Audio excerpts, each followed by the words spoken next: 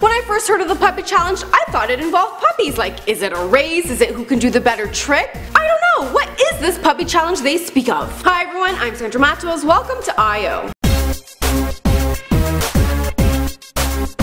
What charity is closest to your heart? Let me know in the comments below. Last year's ALS Bucket Challenge was a huge success. This year, a new challenge has emerged. You may or may not have already seen it trending on Instagram. It's the Puppy Challenge, which has nothing to do with puppies. It actually involves eating a red hot pepper in return for a donation to fight against world hunger. It was started by Argentinian soccer star 41-year-old Javier Zanetti. Zanetti can probably endure all sorts of sports injuries, but he was screaming his off when he was eating this pepper. And it's called the Puppy Challenge because Puppy is Zanetti's nickname. Yeah, I guess the Puppy Challenge. That is catchier than the Zanetti Challenge. Yeah, let's stick to the Puppy Challenge. He passed on the challenge by nominating Juventus keeper Gianluigi Buffon and Barcelona's Carles Puyol. The challenge is pretty easy up until you have to eat that mouth-burning pepper. To participate in this challenge, you donate $2 or more to Zanetti's Puppy Challenge. You then film yourself eating the extremely hot pepper, and once you've completed that, you pass on the challenge to someone else. You actually nominate 4 other people. So will you be participating in the World Hunger Puppy Challenge? Send in your videos to InformOverload and nominate one of us